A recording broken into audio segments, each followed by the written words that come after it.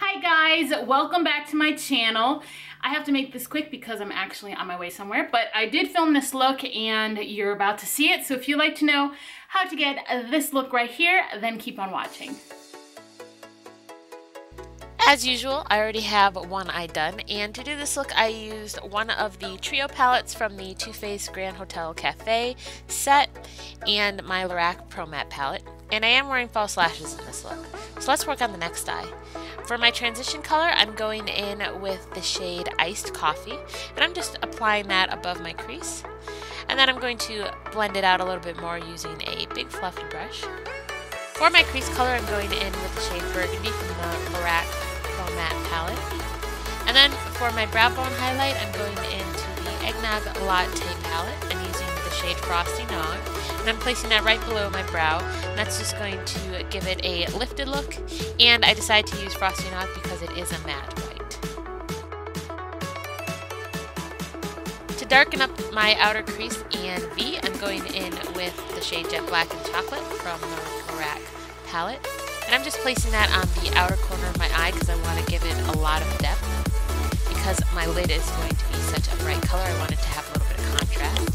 For my lid, I'm going in with the Eggnog Latte shade, and this is a beautifully pigmented shade from this palette. I know I've said in past videos that I don't really like the trio set, but the Eggnog Latte palette is actually really good and really pigmented. So I chose to use that on my lid. And then I'm just going back in with my other transition colors to make sure that there's no harsh lines. On top of that first pigment, I'm going in with Champagne Nights from Morphe, and I'm placing that right on top of the Eggnog Latte pigment on my lid, and that's just going to give it more of a silvery look. To line my eyes, I'm going in with my NYX Matte Liquid Liner in black. Now for the bottom lash line, I'm first going to apply the Skinny Latte shade from the Eggnog palette, and I'm just applying that right below my lash line.